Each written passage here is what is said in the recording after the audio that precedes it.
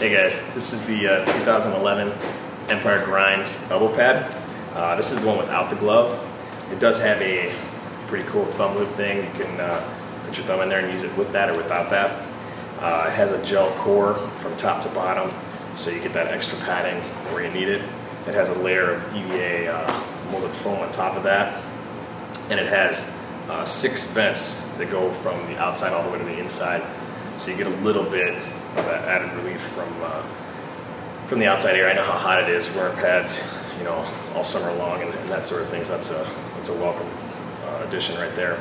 On the top, it has adjustable bicep.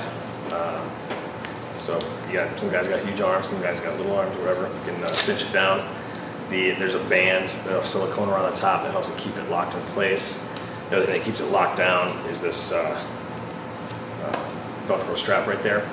It's nice and wide, but it's also very soft, so it doesn't, it's nothing hard. It's not a hard spot on you. So again, this is the 2011 Empire Grind elbow pad. Thanks.